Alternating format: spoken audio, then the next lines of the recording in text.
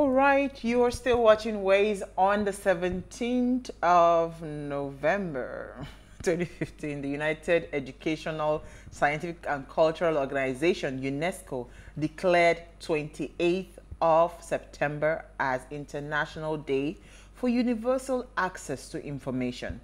Universal access to information means that everyone has the right to seek, receive, and impact information. Now, access to information is more and more recognized as a prerequisite for sustainable development, for claiming human rights.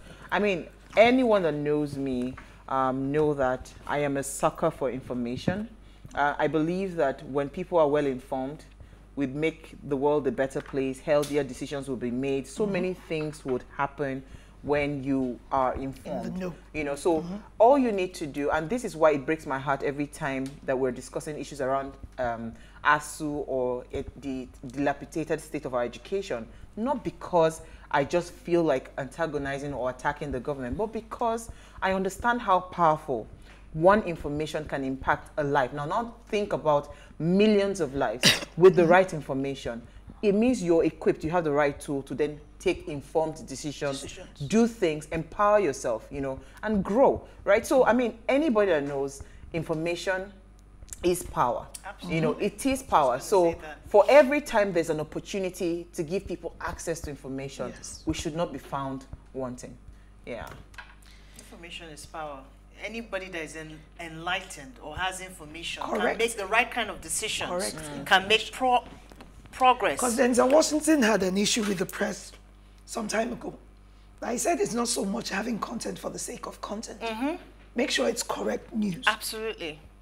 Unfortunately, instance, like the news that we had today, that they said it was one thing, and then we find it's another. Yes, unfortunately, we can't control all of the information that goes out. Yes. But you being able to know what is right and what is wrong, and not be in a hurry, because in today's age where we have people, they don't even cross-check information. You just see it, and people are forwarding all kinds of information.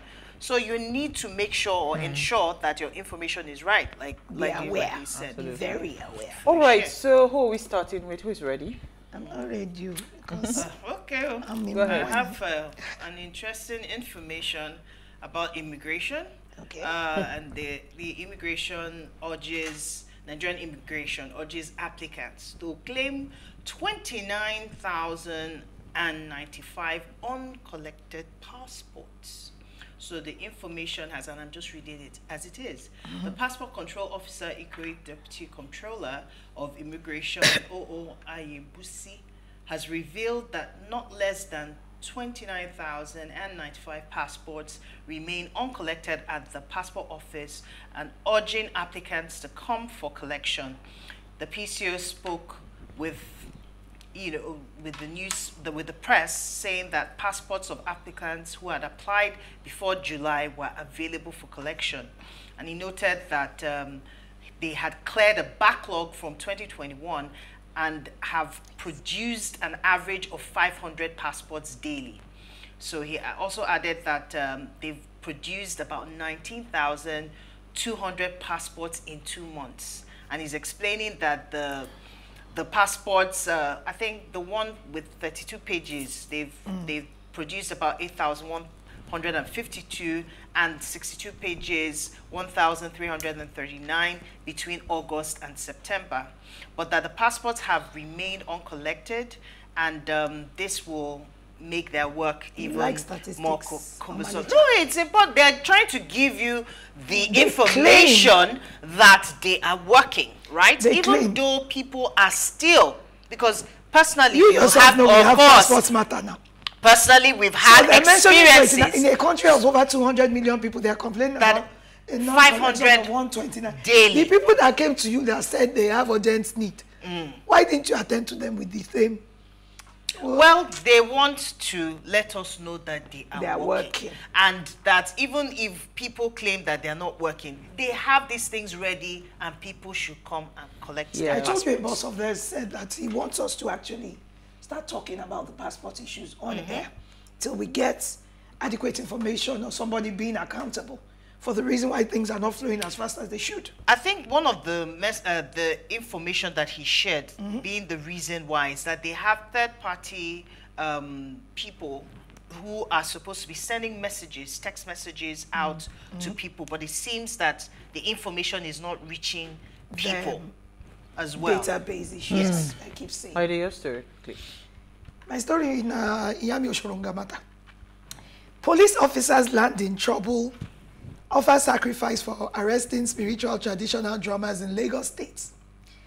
Now, there's really not much written about it, but the point I wanted to ask is, when NSAS was happening, why didn't these people come out and use the metaphysical powers that they are trying to pretend?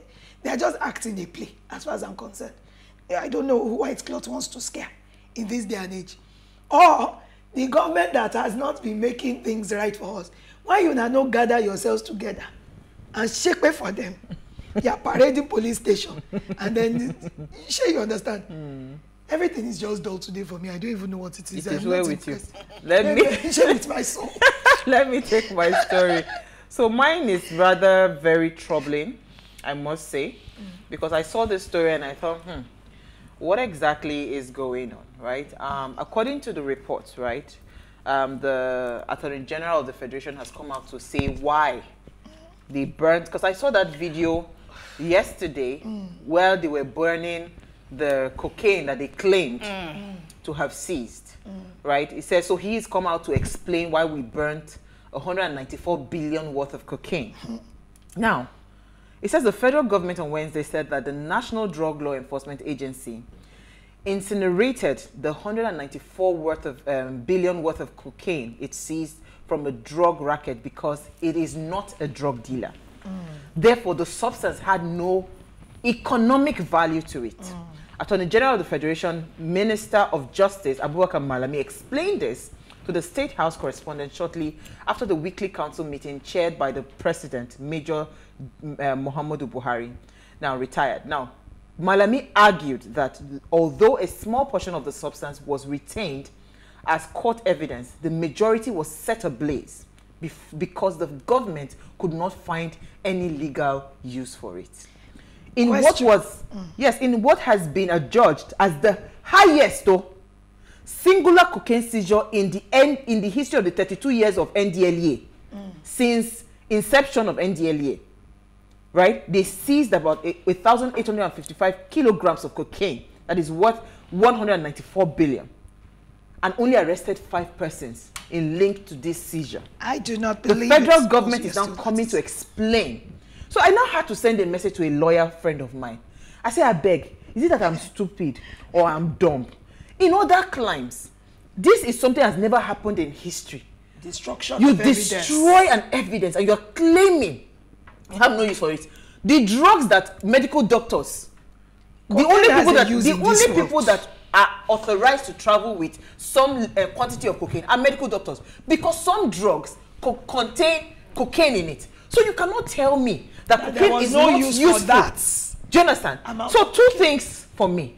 There's something fishy. It's either they are trying to protect the real drug barons, or there was no such thing as that quantity of cocaine. Because there's absolutely no reason for you to destroy evidence and you not come out to tell me that you had no legal use for it, it had no economic value. Oga, I beg. We're not stupid. I beg. Let me put in some 2 cents or 2 kobo on the 192 billion that they said they have. You seize something that God created. It has a use, at least in this world. Someone is using it for something legal. The quantity that you have, if you disseminate it in the proper channels, there's drugs, like you said, there's medicine in this world that contains some substance of cocaine. Of course. You could have made it legal. Most of those, made it legal and make it income for us. Then again, this just happened a few days ago. That's what destroys evidence. So how are you... are we quick to pass judgment on things like this, but there are other things, pressing issues that take forever? That's why I'm saying that. I told you that the documents that have to do with this case, the building will burn very soon. It makes no sense. Why the hurry? Why do you need to destroy evidence so quickly? These are the things that really make Nigerians not trust the government? Because your intentions begin to look as if shady. You are not transparent in No, the work this one that not you're doing. going to begin to look. It No, is. they are not. Clearly not, because everywhere in the world, when you seize an evidence like that, it is It kept. stays in the files for years. It's never destroyed. The case is still ongoing in the first place. And you've destroyed it. On that note, we take a break. Already.